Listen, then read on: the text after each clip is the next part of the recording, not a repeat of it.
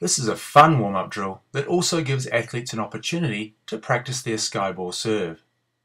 To start this drill, an athlete begins behind the service line of the court or closer to the net for younger or beginner athletes. The coach then serves a skyball over the net, and as soon as the ball is struck, the athlete runs through under the net to catch the ball. To increase the difficulty level for intermediate players, get the athletes to attempt to catch their own skyball or make athletes start the drill on the ground.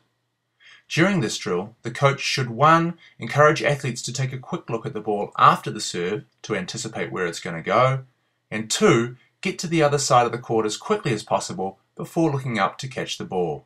Additionally, for safety, coaches need to make sure athletes watch out for the net as they run through.